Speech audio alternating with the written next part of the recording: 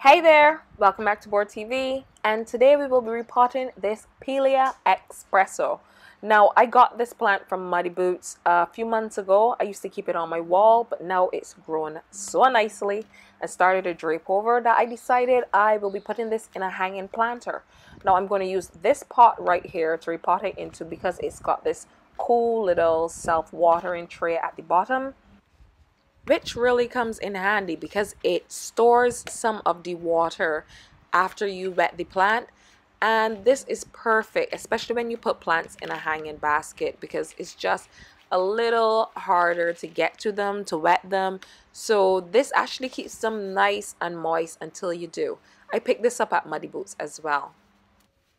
Anyway, I'll just get my gloves on and try to be as delicate as possible while removing this plant from the pot, because I find this form of Pilea is this variety of Pilea is very brittle, and the slightest touch and it snaps off. So what I'm going to do is look around the base and try to find areas where I could safely put my hands to brace this plant and get it out of the pot without damaging any of the stems coming from the root system. So here I go. Now I've braced my hands in a clear area, and I'm just going to squeeze around the pot a bit to help loosen up the soil. Now I made sure the plant was good and dry before I did this, because Pileas have got really soft, hairy roots. So it's like the slightest thing and you would end up ripping apart the entire root system. Like, they're really soft and fuzzy. So the best time to do this is when the plant is almost or completely dry. I'm just going to scratch around at the root ball a little bit now, loosen up those roots before I tuck it into the new pot with the soil. It should be good enough.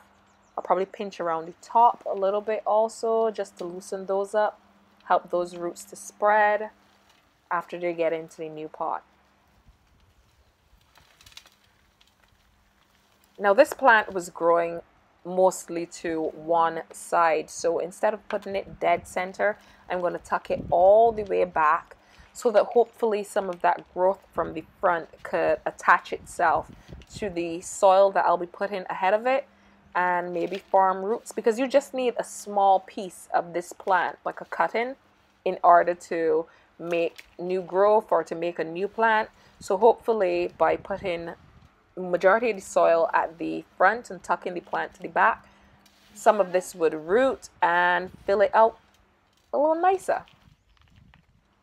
Now I usually purchase my soil from Muddy Boots as well. You get a bag this big for $15, which is kind of perfect for me. It is packed with nutrients, it doesn't really harden and clump, so I usually just buy that and use it for most of my gardening needs. Now I'm just going to fill out around the pot, trying to be as delicate as possible still with the growth here at the top, because as I said, it is kind of brittle. And the last thing I want right now is to end up breaking the entire top off of this.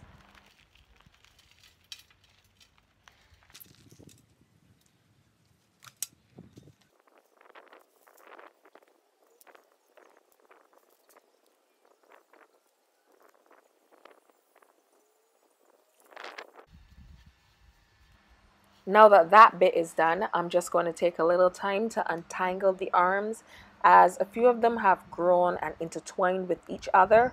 Just going to loosen them up a bit so it's much easier for me to sit this plant in the basket. But before I get to all of that, I'm just going to give it a little bit of water, let it drain for a few minutes, and then work on trying to fit it into the basket.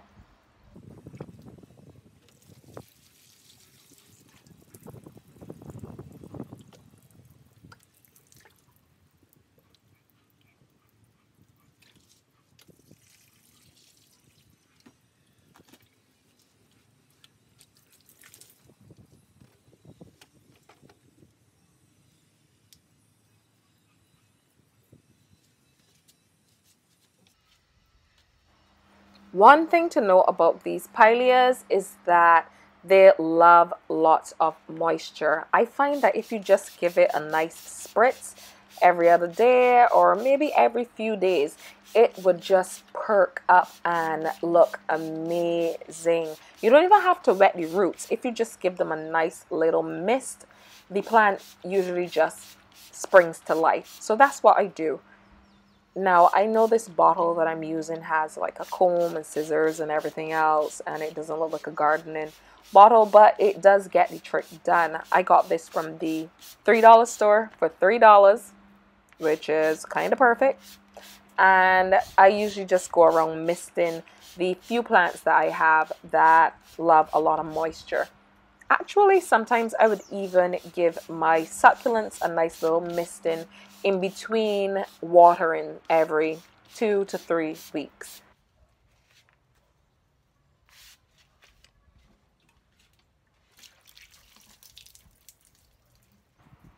And now for what I think is the hardest part of this entire endeavor. Getting this plant into this hanging basket without damaging the majority of the little arms that are hanging off. Now, it's really easy to pot a plant in its younger stages and put it in a hanging basket, water it, fertilize it, watch it grow and trail over.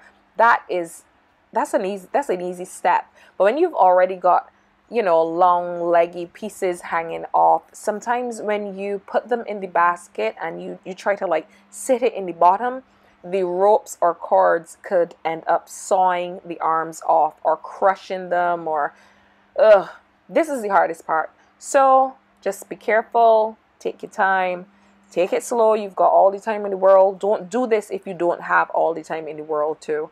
And you know, get it right and get it settled in. The best part about this is, as long as you've got this plant safely situated in this planter, you have never got to take it out again. I mean, unless something very unfortunate happens, this could sit here for the rest of its life. Now, this all depends on how well you treat the plant, how often you water it, how much direct sunlight it gets, and also how often you fertilize it to keep the nutrients of the soil up. Now, I've been keeping this plant on the wall right below where I'm hanging it right now, and it used to get full evening sun from the west. I believe it should thrive up here in this hanging planter. And there you have it, the finished product. I managed to repot this without breaking off too many of the arms. As I said, I had to be really delicate because this plant is kind of brittle. So be gentle and good luck. If you like these macrame hanging baskets, then you could find them at Nature Care Garden Center. That's the garden center on the way up to the airport on the back road just above the cemetery. They carry them in a variety of colors and styles. That's also where I pick up the majority of my succulents.